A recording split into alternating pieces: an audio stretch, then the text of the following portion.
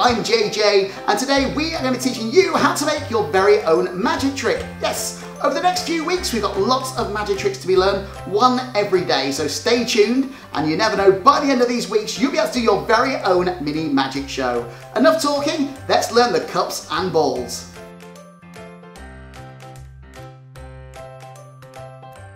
Now, to do this, you need 1, 2, 3 foil balls and 1, 2, 3 cups.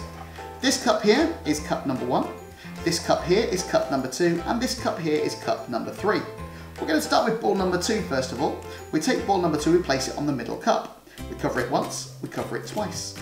We take the magical pen, we give a magical tap, another magical tap, and you'll find it goes all the way through the cups and out the other side, giving you 1 silver ball. Don't worry, we'll try it again if you missed it the first time. We'll show you a second time.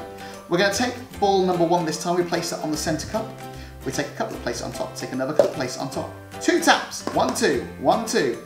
And you'll find it mounts all the way through and out the other side, leaving you with 1, 2 balls. Third time lucky. Cup number 1, cup number 2, and cup number 3.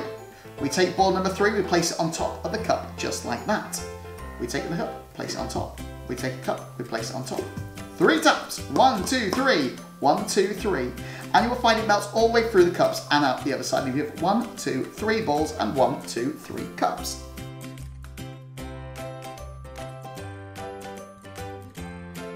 Okay, right, so we're going to teach you how to do the cups and balls today. It's very, very simple. You need 1, 2, 3 cups and 1, 2, 3, 4 balls and a pen. It's a magic wand, really. No, it's actually a pen. Okay, now to do this is very simple. This is your setup. Before anyone sees what you're doing, you take 1 ball and you place it on the centre cup. You take 1 cup, you place it on top. You take another cup, you place it on top. You move your cups to one side, you spread out your silver balls. You are now ready to start. Now, to start is very simple. You take your first cup, which is an empty cup, and you place it on the table. You take cup number 2, which actually has the ball inside, which you'll see just there. And you place it down very quickly, making sure the ball doesn't fall out.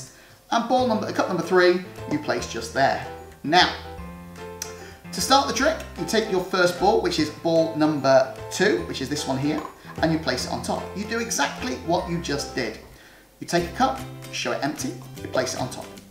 You take the first cup, which is this one over here, show it empty, place it on top. You give a magical tap, you give a magical tap. You lift all the cups in one go to show the ball has completely and totally gone through the cups. You can show them completely empty as well. Now, the next part, you do exactly as you did the first time. You take out the first cup, show it empty.